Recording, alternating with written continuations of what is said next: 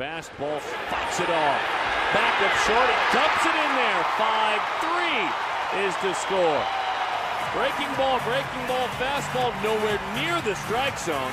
But Montero liked it enough, and it's a Texas leaguer. That is a huge run to get. A huge run. Even if it stops right there, this third run was monstrous in the 8th inning.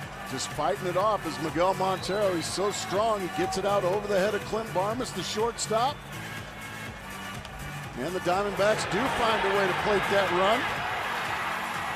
And that's going to be all for Brett Meyer.